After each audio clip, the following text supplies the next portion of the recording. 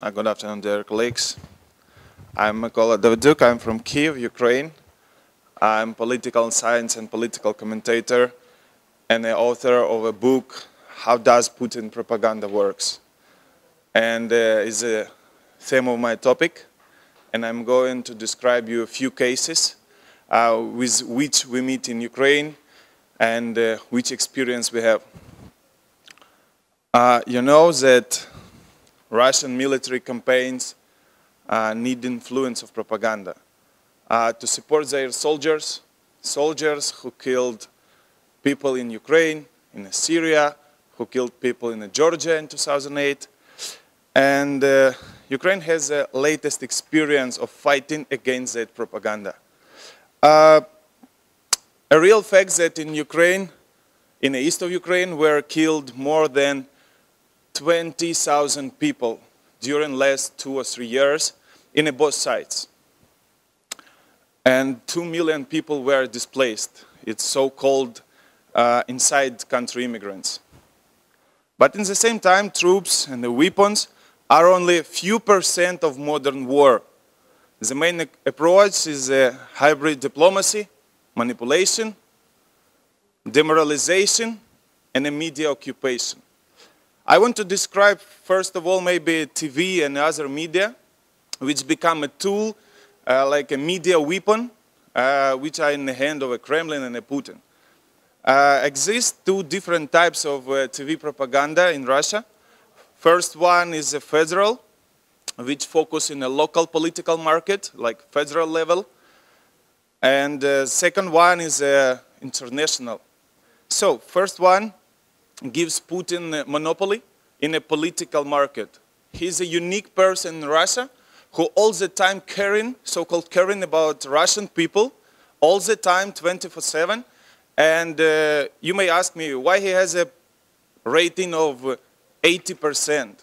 Sometimes it's impossible, it's like dictatorship, because it's impossible to have such high rating, but he still have.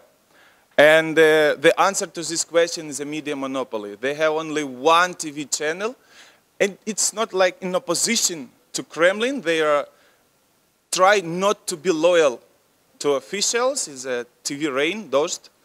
And they working, try to be liberal and free media. But the rest of TV channels, they all the time manipulating. They manipulating of freedom of speech. They manipulating of experts. They manipulating of sociology and so on, so on, so on.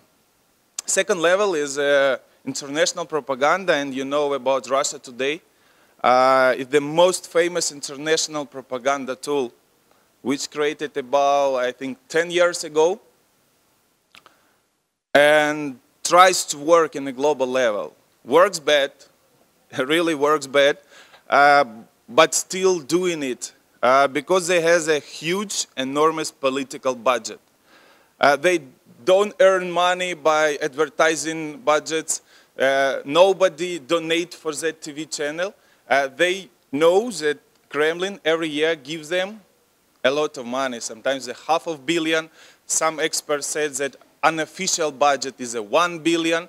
Nobody knows, but it's really enormous budgets. For example, in Ukraine, Russia also created few TV channels where work a lot of Russian, pro-Russian journalists, media experts, media managers. But the owners of the TV channels are so-called Ukrainian citizens. But the main purpose of the TV channels destabilize the political situation inside the country. They try to find some terrorists in Kiev. They try to destabilize situation in the west of Ukraine, try to find there some separatist points.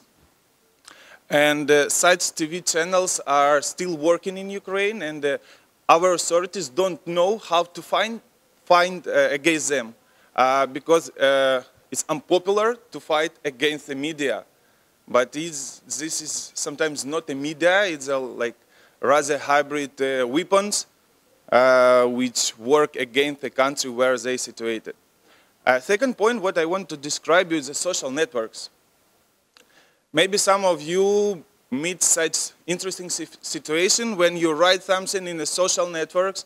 For example, your opinion about MH17, or maybe your opinion about Putin's aggression in Syria, or your attitude to annexion of Crimea in a Facebook, in a Twitter, or in a post of some article, and you meet a huge, enormous stream of aggression to your person, yeah?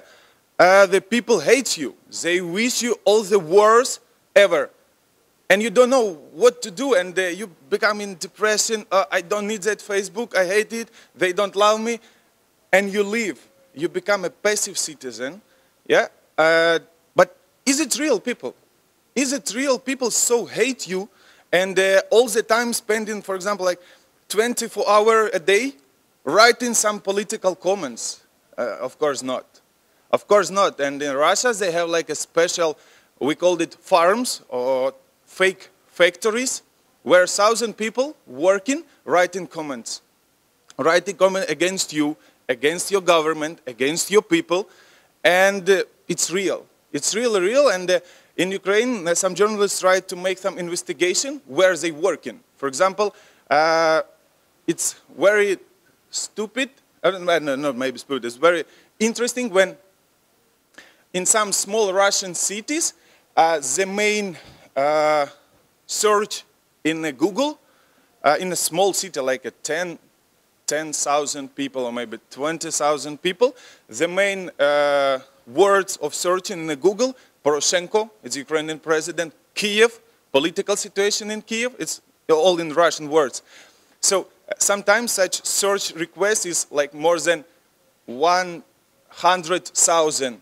In the same time, when in that city live only 10,000 people. So that factories situated in the small cities where salary is very small because they don't want to pay a lot of money. It's cheaper to find some guys and girls in a small cities and they pay them like $300 a month or $500 a month. And they write in all the time 24/7 and they're making small propaganda in the social networks. And it tries to make you passive.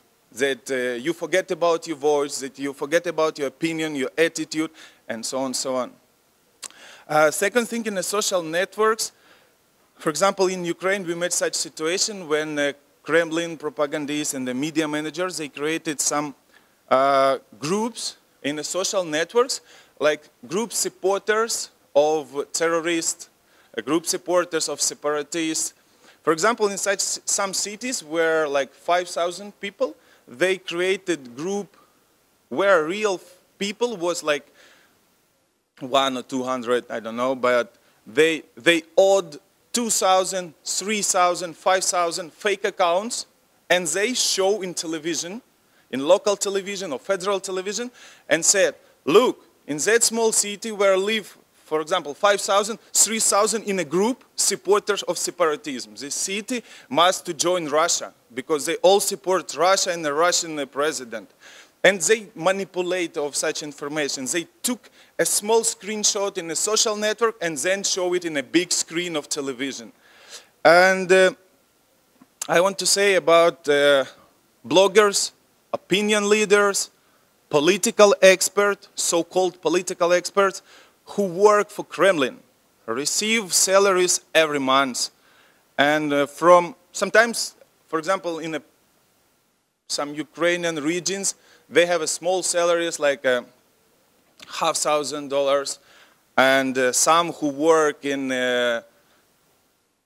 Moscow, who visit their TV shows, for example, some people from United States, they said they are experts of military question, military issues, but that guy work in a bar, or that guy work in a football team or something like that, but they write in a TV screen that he's an expert of political issues. He's so smart, he's from United States, or he's from Germany, from Poland, from Ukraine, and they have bigger salaries because they are, I think they are stars in Russian television.